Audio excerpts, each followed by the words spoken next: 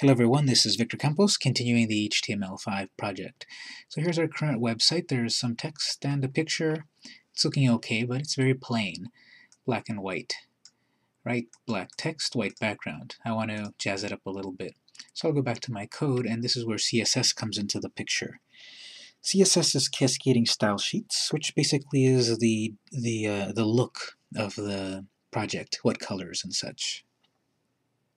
So the first thing I want to do is maybe add a different background color.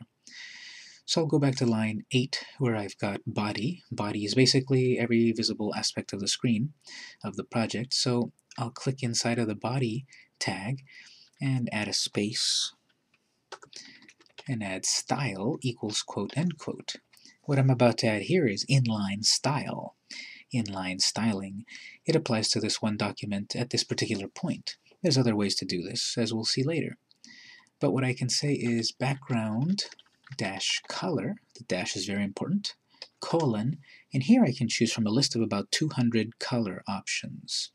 For example, I can type blue, semicolon, and when I see my result, blue background. I have a variety of colors that are, the standard colors. There's yellow, you can do green, gray, etc. Let's check out gray. There's a gray color. There's a bunch of others that perhaps are a little less standard. Here's one, azure. Do you know what color that is? It's like a very light blue. We've got bisque. Maybe you never heard of it. But what our result is this sort of a tan, very light tan color. So we can do a search online for the keyword HTML color codes. HTML color codes.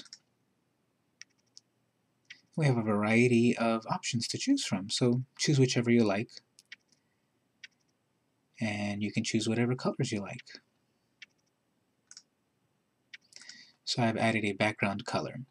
I also want to add perhaps some text color if I don't want that plain